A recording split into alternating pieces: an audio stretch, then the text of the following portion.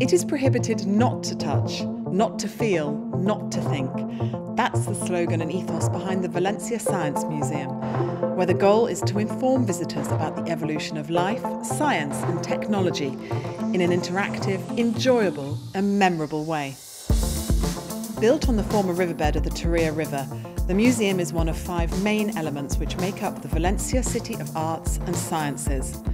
The striking white architecture set against Valencia's blue skies is the work of architects Santiago Calatrava and Felix Candela and is considered one of the 12 treasures of Spain.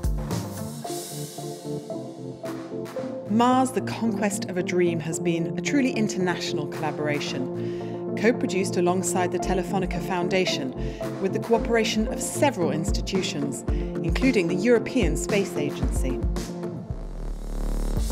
The interactive exhibition celebrates the fascination humans have held for the planet for over 4,500 years, since it was first dubbed the Red Planet.